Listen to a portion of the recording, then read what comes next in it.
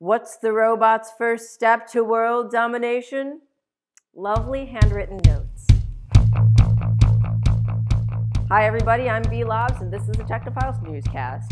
Bond is a MakerBot / 3D printer / app made by a company called Caberwall. It's Bond.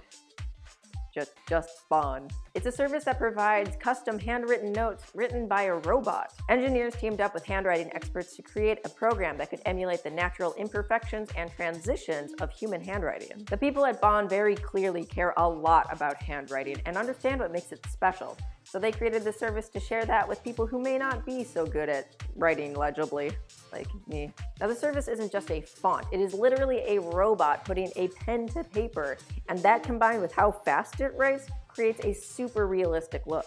To get one of these handwritten cards, customers can go to the Bond app or the Bond website. From there, they can select their stationery, type whatever message they want to use, and select whichever handwriting style they like. Each card runs about $3, but this is pretty much a premium service. They have a lot of pride in their work. Now, if you have the money, you can use these as invitations or thank you notes for big events if you don't have the time or the fancy handwriting for it. Or you can use them as cute little greeting cards for your mom or something. You never write your mother, and when you do, you use a robot. You pay a robot to write your mother. What's the robot gonna do with that money? Now, if you have around $200, you can have your handwriting analyzed and used as a style for Bond. Now, if you tack on another $300, you and a handwriting expert can meet together to improve your handwriting style before it's used by Bond. While there are a lot of legitimate uses for this service, I think that a lot of the appeal for me is that I'm having a robot write a letter for me,